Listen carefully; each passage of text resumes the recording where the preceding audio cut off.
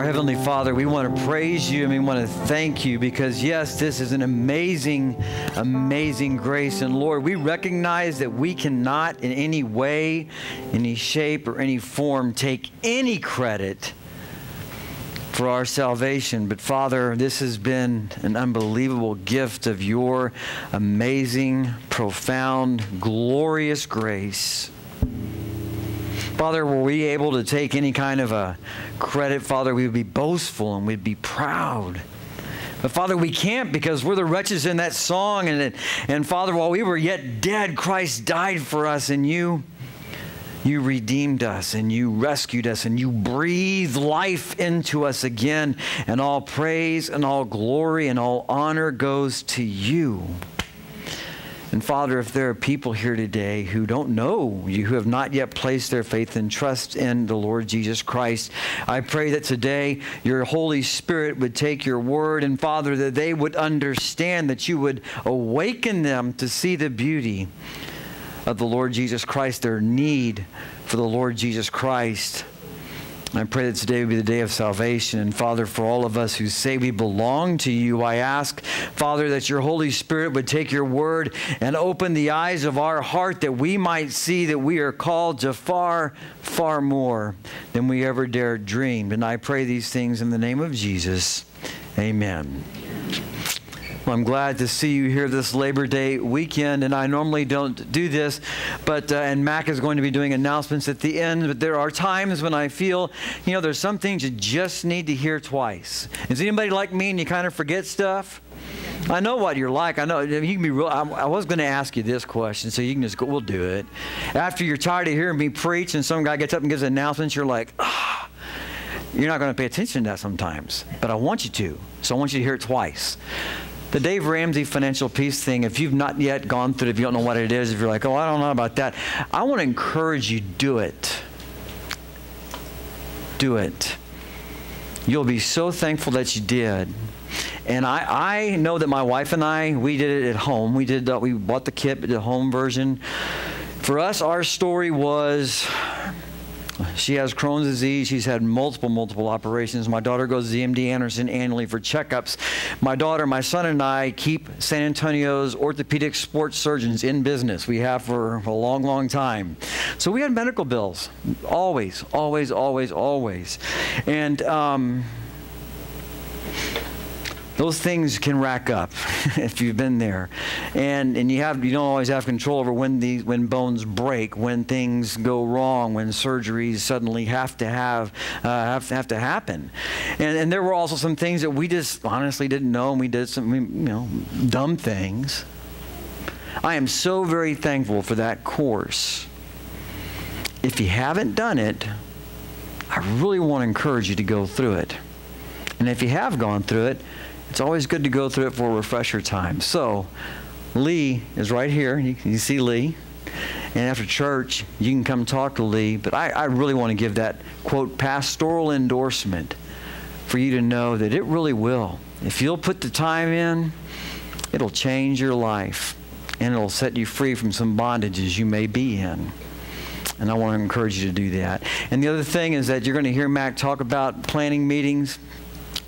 I'm so thankful that we're in September, and I'm so eager to resume all of the prayer and conversations and planning that we had going on all the way up until the summer travel started. We're going to have to pick that up in all likelihood because Sunday nights and we have limited facilities, and that's really a cool deal. And check it out. Labor Day weekend, man, and it's almost a normal crowd. That's pretty amazing, right?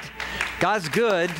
That's awesome. But we have space, in case you haven't noticed, we have space issues. And so when we have space issues, we learn how to be gracious and we have to get creative. And we're going to get creative. So probably mid to late September, there'll be a Thursday night introductory general meeting. I don't like to have meetings. You know that. I'm not trying to. I will never meet you to death. But we have a lot of great things we have to pray and plan if we're going to keep moving forward as a church, discipleship, Sunday school, so on and so forth. So file that away. So when Matt gets up to talk, you're going to go, oh, yeah, I've heard that. I remember it, and I know it's coming. Amen?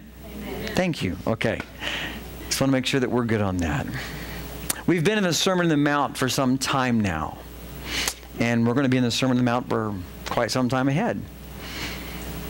I think it's very worth taking our time to walk through because in that sermon we see So much of what drives us to the Lord Jesus Christ and drives us to the gospel, and we also see what our Christian life is supposed to look like, how we're supposed to be.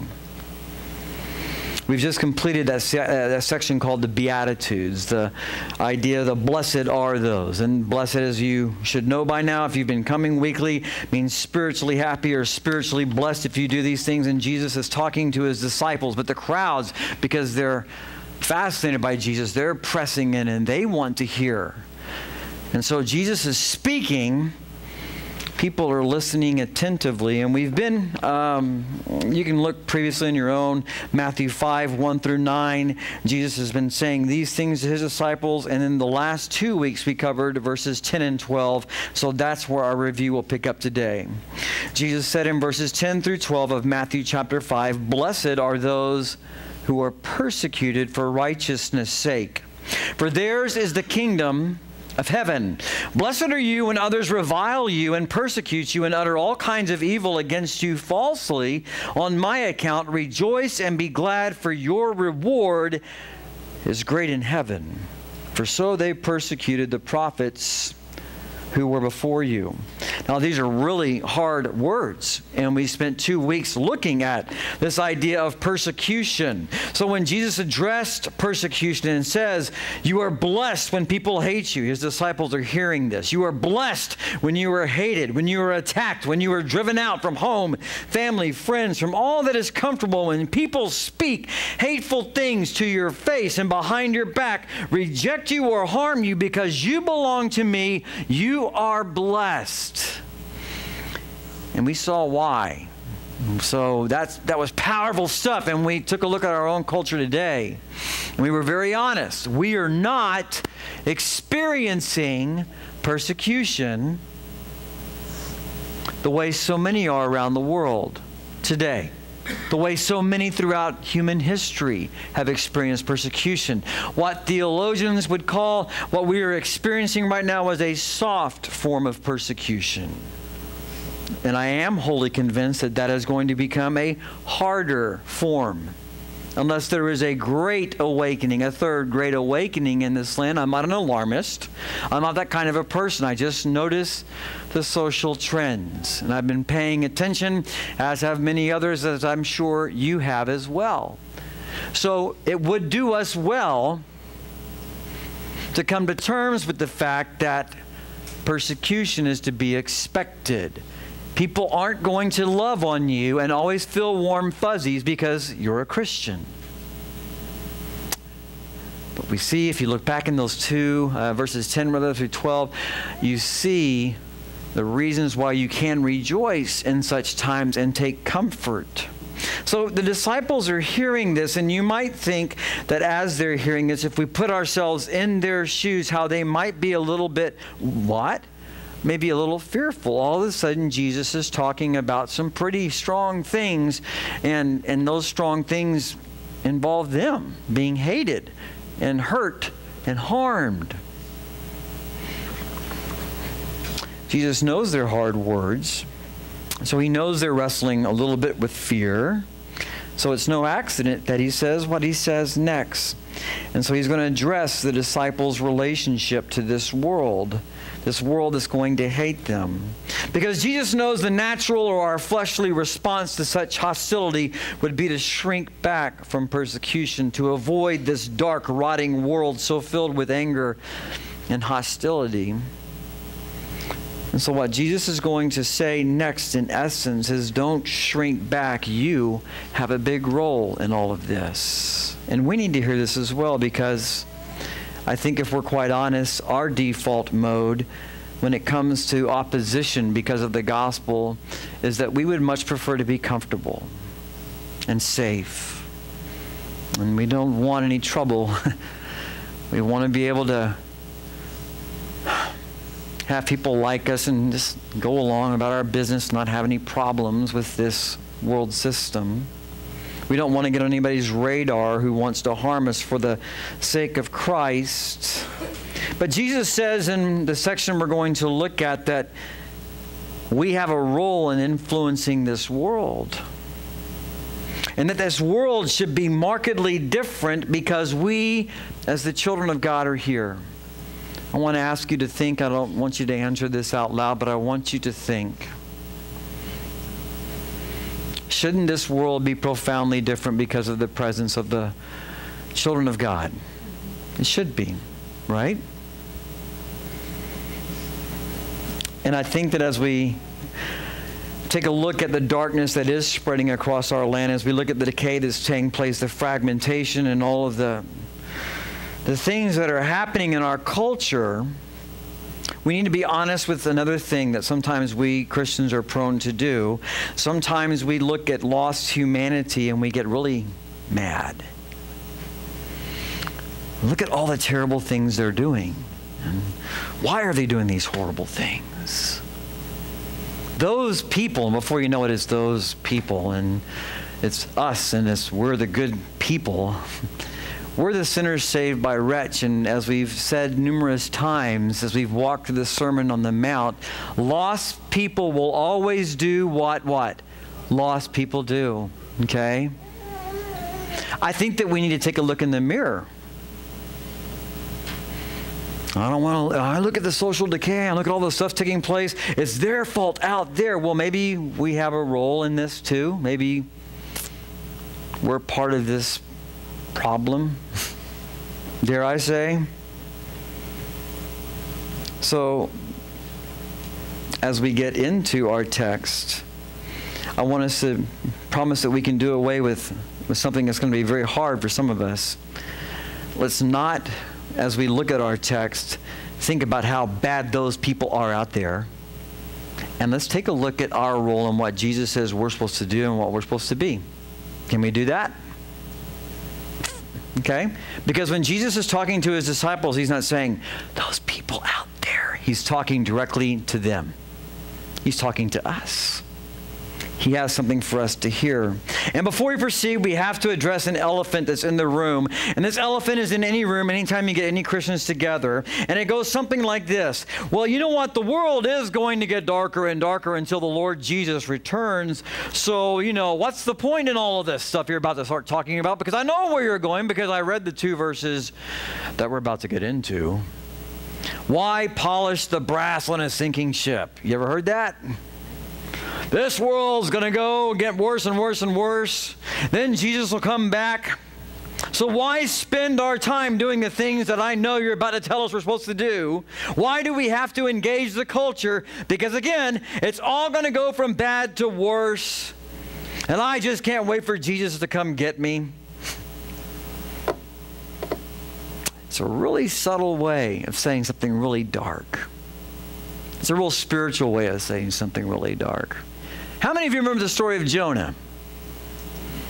Jonah goes to that hated city of Nineveh. And they were the proverbial thorn in the flesh of the people of God. They were brutal, harsh, barbaric. They were a wicked people. God says, go to Nineveh. Jonah says, no, I'm going to exotic Tarshish. God says, we'll see about that. The most inglorious entrance ever into a ministry assignment, vomited up on a shore, covered in acid and seaweed and all the other junk. And he goes out and he preaches repentance, and oh my soul, the people repent. And what does Jonah do? He's so happy and he just praises God, right?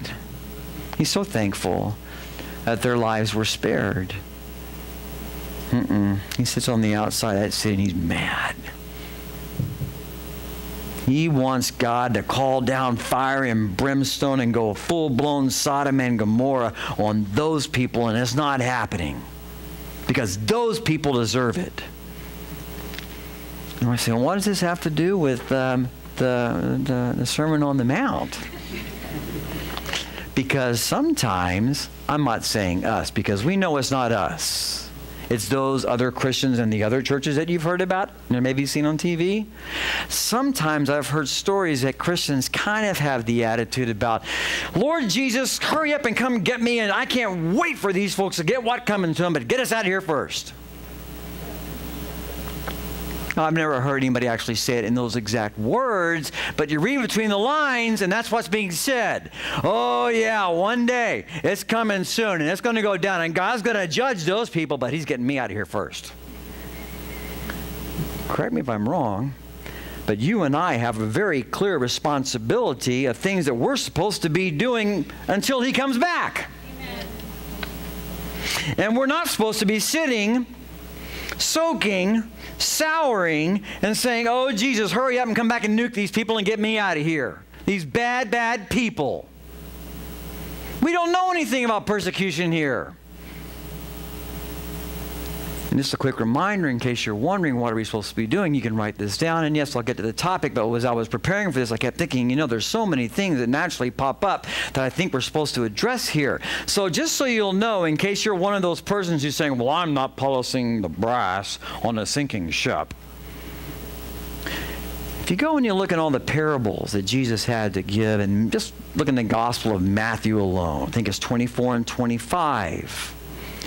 All the parables about his return. There's some very clear points that he wanted to make sure that we understood. Consistently, here are the main points. 1, he's coming back at a time you don't expect. Be ready. 2, no one knows except for the Father when that time is going to be. 3, when Jesus returns, guess what? He expects us to be about his Father's business. Not sitting around idly by or retreating or hiding. So why polish the brass on a sinking ship? Because the Lord Jesus said, you be about my business. Amen. Even if they're persecuting you, even if the darkness and the decay seems insurmountable, even if you think the end is near, you be about the Father's business. So having said that, let's look at our text. Matthew 5:13. You are the salt of the earth. But if salt has lost its taste, how shall its saltiness be restored? It's no longer good for anything except to be thrown out and trampled under people's feet. We're going to stop there. I could do light, but I do believe that we need to spend 2 weeks here. Salt serves 2 primary functions in Jesus' day. One, yes, it was used to flavor at times, but not like we do today, where we're, dumping salt on this, that, and the other. But it was occasionally used to flavor. The primary purpose of salt was that of a preserving agent. It was used to preserve. It was a preservative. So what Jesus is saying is that his children, his disciples, are to preserve and to hinder the corruption and decay in the world. That's our role, to preserve and to hinder the decay and the corruption in the world.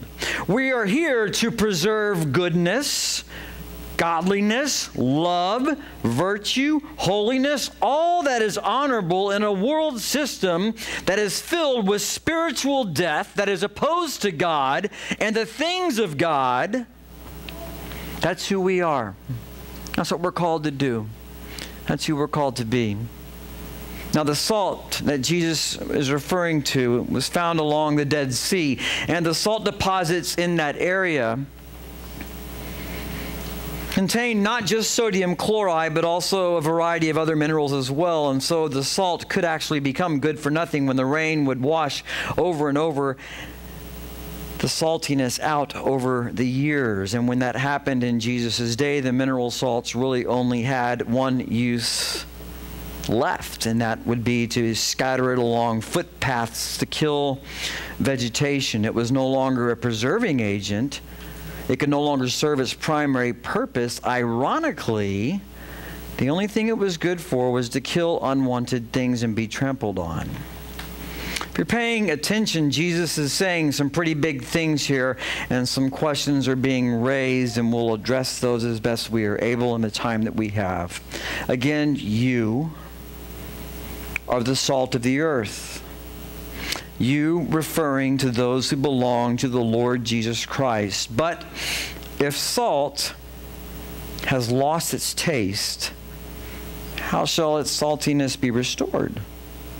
It's no longer good for anything except to be thrown out and trampled under people's feet. Jesus' followers are to be the preserving agents in this world, and for that to happen, for salt to preserve something, guess what? It has to come into contact with it. You can't preserve something you don't come into contact with, right? One of the biggest challenges in our culture today, amongst in American Christianity, I would say, is that the salt has to get out of the salt shaker. It has to. It has to. We're all here today, and I praise God that we're in the salt shaker, so to speak. That's great. But if we're going to preserve that which is decaying, then we must come into contact with that which is lost. And we have to be very intentional and be about the Lord's business as we're doing so. If we're going to be the preserving agents Jesus says we are to be, we must come into contact with lostness. We must engage the culture. We cannot retreat even if persecution comes, even if persecution rises through the roof. Over the centuries, some commentators have also noted that there were secondary and tertiary benefits of salt that might have applications in this text. I'll look at that very briefly because I think that the primary and the very clear meaning is the main meaning, but there is also some truth to these, so let's address them quickly. Salt is white, which always represents purity. Christians are to be pure in an impure world. Salt adds flavor. Christians are to bless the world and to bring out the goodness and as one commentator referred to as the God flavoring that is there in this world. 3, salt stings when it comes into contact with the wound. And some have said that Christians standing for truth should sting a lost world, to prick the conscience of a lost world by proclaiming the gospel so that others might come to faith in Christ. For salt makes people thirsty, so ideally Christians should make non-believers thirsty for God and the gospel by the way that we live. They should want what we have. And I believe that there is truth to all of those. But again, when reading Scripture, the first and the primary meaning and the most understood meaning of the day is what we need to hang on to. You and I are called to be preserving agents in a decaying world, which means you and I must be about the Father's business, and we must be in contact with this lost world. We cannot be agents of influence from a distance, so we must be intentional. Let me give you a few things. Some of you might, well, so what does that look like for me? Some people have the notion that for a pastor, and I always kind of smile when I hear this, because you hear it over decades, and you're kind of like, okay. You hear people say, well, I live in the rural world. And it's like, yeah, the alternative universe that I live in, I don't ever get to encounter lost people or whatnot. I have to be very intentional, and so do you.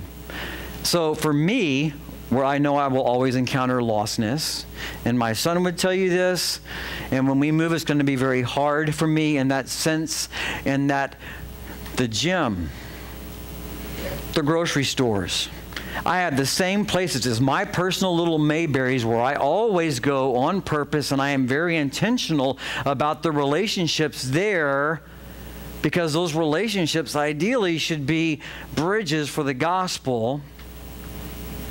So I'm not isolated from lost people. In fact, I go out of my way. I'm drawn towards them. You're going to need to be very intentional in your workplace, in your community. Even when I go to walk the dogs, I'm really intentional about looking for the same people. You're either intentional or you're not. You're either sleepwalking through life or you're saying, you know what, everywhere the Lord has placed me, from my work to my school to my neighborhood, He has placed me there in His sovereignty that I would be salt.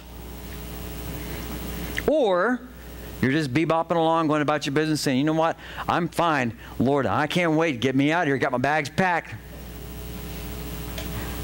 You must be intentional. Okay? And I would ask you to even consider this, that proverbial thorn in the flesh. How many of you would say at work or at school or in your neighborhood, you've got that thorn in the flesh that you're thinking of right now going, I have to love that person. Anybody? Y'all are so spiritual. That's great. There's 2 of you. The rest of y'all are lying. You know you do. We all have people that we struggle with, right? Thank you. Have you ever stopped to consider that perhaps the Lord has placed them in your life so that they might come to know Jesus through you? Lord, oh Lord, send somebody else. That's what Moses said. That's what a lot of us say. You're at work and that coworker is over there and you can't stand to be around them. Yes, I did spend time in the, quote, real world. I worked in cubicles, I washed dishes, I worked at USAA, and I still have people that I can look back at. There were people I thought, every time you walked around and you have to work with them all day long.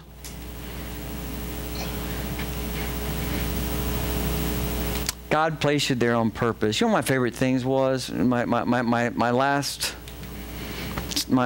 I was finishing up at USAA, it was so cool to me. People knew I was a Christian, and I'm a young, recent graduate from college, and it's one of those deals where, you know how things are when you're a young person, right? So I'm the Christian, and I'm the guys over there, and people had all their stories about this, that, and the other, and they were nice and whatnot, but it's like, you know, there's a guy that slips off and reads his Bible, and he talks to us every now and then, and he kind of, yeah, he's a Christian, yeah, you know, they treat you different. But what was so amazing was the sheer number of times that it blew me away.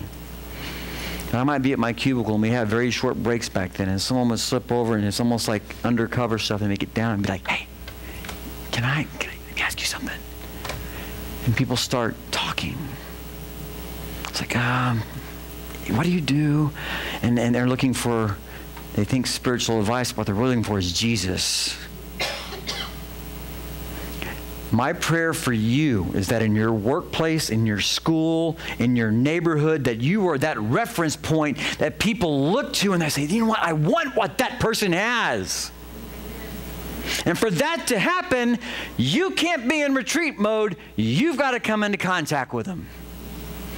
And you're going to need to pray especially hard for some of those thorns in the flesh. Amen?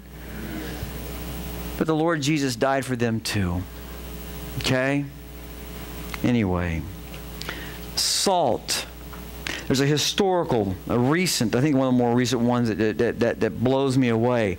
The great preacher, Dr. Martin Lloyd-Jones, in one of his commentaries said this: most historians agree in saying that what undoubtedly saved England from a bloody and horrible revolution, as that was experienced in France at the end of the 18th century, was nothing less than the evangelical revival that occurred. You see, both England and France were racing towards a dark, godless, and perilous time. But in England, revival broke out, and that salt was so salty and came into contact, and there was great preservation. In France, not so much. And a bloody, terrible time of darkness and anarchy occurred. And in that particular story, you see how salt preserves. And you also see what happens when salt loses its saltiness. We can look throughout history and we can see that God has used Christians to be His preserving and blessing agents throughout history. If you look at things and you see how Christians, why do Christians have this preoccupation with producing and making hospitals and orphanages and services for the poor and the downtrodden, fighting against oppression, fighting against slavery, leading the abolitionist movement, establishing a variety of charities and ministries to bless humanity. There's no other religion, no other worldview, no other philosophy, no other government program has even come close. Christians have done all of these things not to say, look at us, but because the Lord Jesus has changed us. And that's who we are. We see this call to influence, to be salt, and we can see that Jesus intends for us to play a significant role in preserving and blessing this culture, this world. So instead of saying, I got my bag packed, let me get out of here, maybe we should say, Lord, here I am, send me and make me an instrument of peace and of the gospel in your hands. How much different would the world be? How much different would our culture be? A lot of people all over this land are looking to election to solve our problems. I'm going to give you, call me crazy. I don't think it matters who gets elected unless the Lord revives his church and there is a great awakening. Nothing's changing. Man doesn't do it. Now, we'll talk about God and politics. Some of you are like, oh my goodness, he just said something. We're going to talk about that when the time comes. Right now, I want us to remember this very, very important thing.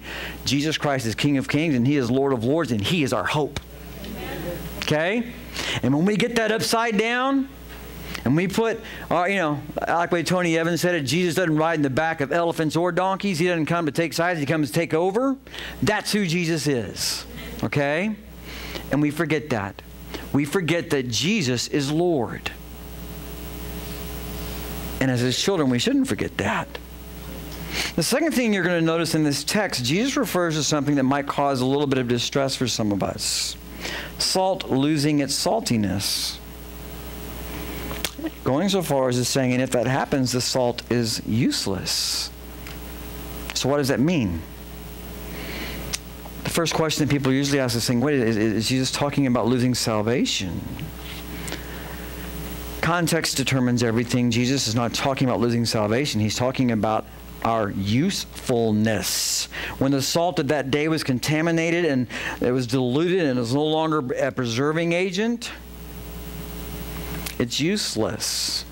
It's useless when it's contaminated. In the same way, when professing Christians are contaminated by worldliness, we lose our saltiness.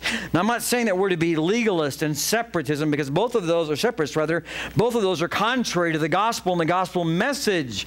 Rather, the idea that we would become comfortable with sin and allow the world system to shape us as opposed to the Word of God, that's the great danger. That's the huge danger. The danger here is that we would be like the world so much that we are of no use to God. Now, if this happens, there are some things that we will lose. One, you will lose, and you can write these verses down and look them up on your own. In 2 Peter chapter 1, verses 9 and 10, if you become very worldly and you become very comfortable with sin, you will lose that sense of assurance. You're going to lose it. You're going to lose that sense of the assurance of your salvation. Secondly, in 1 Corinthians 9:27, if you and I allow ourselves to become so worldly and shaped by the world, we may disqualify ourselves from service. In Hebrews 12:6, if we find ourselves becoming quite worldly, we may find ourselves being severely disciplined by God. But the thing that I do want you to know is that the Lord perseveres with those who truly belong to Him. We talk about the perseverance of the saints, but I like it even better. A stronger way to say it is the perseverance of God. God perseveres to complete the work that He begins in those who are truly His children. Write these verses down. Look them up on your own. These are just verses for starters. I could go on and on. Philippians 1:6. Romans 8:28 through 30. John 10:29. Ephesians 1:12 through 14. The Lord perseveres with those whom He has saved. The danger that Jesus is warning about here is us losing our usefulness and effectiveness as preserving agents. There's good news. If you are a Christian and you've blown it, what's impossible with man is not impossible with God. Our God is a good and gracious God who welcomes prodigals home, who is able to restore to us the joy of the salvation that He has given us. And so if you have drifted and wandered, your story's not over, but you must return to Him. Now, some of you are asking, well, okay, if I'm supposed to be a salty Christian, then what do I do to be a salty Christian? I'm going to give you some more verses and some more things to write down, and please look these up on your own. If you and I are going to be the salt that the Lord Jesus calls us to be and says that we are, if we're going to do what He has called us to do, first, We must follow and we must obey. It's a radical idea. Jesus asked that profound question in Luke 6:46. Luke 6:46, why do you call me Lord, Lord, and do not do what I say? That in and of itself could be the American church in a nutshell in our culture today. Oh, Jesus, you're Lord, but I will do my own thing. And I will do the things that you call me to do if and when I feel like it, if and when it fits in my schedule, if and when I feel comfortable with it. But Jesus asked that profound question, and the implication is that loving obedience is always supreme and it is expected. Jesus, as King of Kings and Lord of Lords, has the right to expect that we would obey him. These are not suggestions he's giving us. 2. So many texts we could look at here, but Psalm 1 is always one of my very favorites. I'm not going to read that to you, but write down Psalm 1, read it. If you're going to be salty, you're going to need to spend time daily in the Word and in prayer and meditating on the Word. Meditating and spending time with God in His Word. That's really important. How many of you look forward to eating lunch today? Thank you. I'm hungry already, right? What if you only ate on Sundays? Some of the looks you just gave me, like, what? A lot of professing Christians do that, though. If you think about it, it's not even eating. It's being spoon-fed. A lot of Christians in our culture today, I'll hear someone say, oh yeah, I've been a Christian since 1845. Forever, right? Forever and ever and ever. But they still are in their spiritual high chairs, needing to be fed by others. They've never matured to being a self-feeding believer. If you are a child of God, yes, when you come to faith in Christ, you are a spiritual infant. But if you are still a spiritual infant, after year after year after year, there's something wrong. If you don't have a hunger and a thirst for the Word of God, that's a huge red flag. If you have no interest in spending time with the Word of God and understanding the Word of God, giant red flag. If all you're interested in is saying, hey, I'll show up and plop me in that high chair on a Sunday and someone feed me and I'll go about my business, big red flag. If you're going to be a salty Christian, and by that I mean someone the Lord's going to use, and you're really going to grow in your faith, you're going to need to start spending time in here daily. Somebody say, well, where do I start? You know what?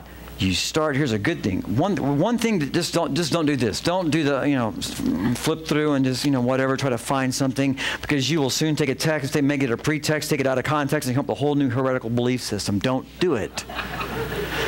Start systematically. So if you would, here's a good starting place for some of you. Perhaps start in the Gospel of John. And so I'll just read the Gospel of John through. Well, what then? Well, you're free to start and go on to Matthew. Or if you want to read Genesis, you can do that. But you start and you systematically and slowly spend time alone in the Word of God daily. And then even so far as to meditate on the Word of God. Let the Word of God sink into you. Third, you must abide in Christ. So you have to repent of this whole idea that you can do this whole Christianity thing in your own strength. John 15:4, Jesus addresses this very clearly. So write John 15:4 down. In other words, if you and I are going to do what we might call following Christ, then we must abide in Him. We must draw all of our nourishment, our strength, and our power from Him. Related to that, Ephesians 5:18, we must continually be filled with the Holy Spirit. We must yield to Him. If we're going to be useful, we must be empowered by Him to serve. It's not by might. It's not by our own power. It's by His Spirit. Fifth, related to, I believe, number 2, is letting the Word of Christ dwell richly within us and letting the Word of God transform our mind. So Colossians 3:16, Romans 12:1 and 2. The Word of God changes the way we think. We cannot influence the culture towards God if we're thinking like mere men. Sixth, we must walk by faith. We cannot walk by sight. Without faith, Hebrews 11:6, it's impossible to please God. The world will not see the power of God at work in us if we are walking by sight. We must walk by faith. And we come back again, number 7. If we're going to be salty, then we have to understand that we're expected rather to go into contact and to be into contact with a lost world. So as we look at our world, as we look at our culture, as we look at fragmentation, decay, as we look at a culture that seems to be racing towards some kind of judgment, we cannot retreat. We must not retreat. Jesus never gave us that option. You have a role and I have a role. Individually and all of us corporately in this world, even if it hates us, the world needs us. And who's going to preserve this world if not the children of the Lord Jesus Christ? Who is going to bring out the beauty and the God-flavored goodness in this world? Is it going to be lost humanity? Will it be Islam, Hinduism, Buddhism, atheism, agnosticism, any other ism? No, it's Christianity. It's the people of God, the children of God, being who the Lord God called us to be. You are the salt of the earth. Let's pray. We're going to have a word of prayer followed by a time of invitation. This time of invitation is an opportunity for each of us to respond to the Lord working in our life. If you are here this morning and you have not yet placed your faith and trust in Jesus Christ, today can be that day. And when we stand and sing, if you want to just leave your pew, if you can't, or your chair rather, just come forward and say, I want to know how to become a Christian. And we'll set up a time to meet. We'll pray together right here, and you can leave here today a brand new creation. Others of us here are professing Christians, and perhaps the Lord is impressing upon your heart the very important and urgent need to come home to Him and to let Him do what only He can do in your life, to submit to Him as Lord. Others of us here may be looking for a church home, and you believe this is where the Lord wants or is calling you to be. And if you want to join with this church, you come forward too and say, I feel I'm supposed to plant myself here, and we'll set up a time to meet, and we'll rejoice together. This invitation is a continuation of our worship. So however you need to respond, please do so by coming forward and saying yes, not to me, but to the Lord as He speaks to you. Heavenly Father, I want to thank you for your faithfulness and your goodness towards us. And I thank you, Father, for our Lord and Savior, Jesus Christ, who rescued us from the dominion of darkness. We, Father, too, were once lost and dead in our sins. But because of Him, we've been given life, and we've been given a purpose. And Lord Jesus, you say that we are the salt of the earth. You're telling us not to run away, not to retreat, not to hide. We're to walk by faith, and we're to be bold and courageous because this lost world desperately needs you. We are your ambassadors. You've commissioned us. Lord, please use us individually and use this church for your glory and for your honor. And for each of us, Lord, I pray that as your Spirit is at work in us, that we would each respond to you at this time by saying, yes, Lord Jesus. Whether it's to join the church, to surrender our life to you, to recommit ourselves to you, or simply to come forward and pray. I pray these things in the name of Jesus. Amen.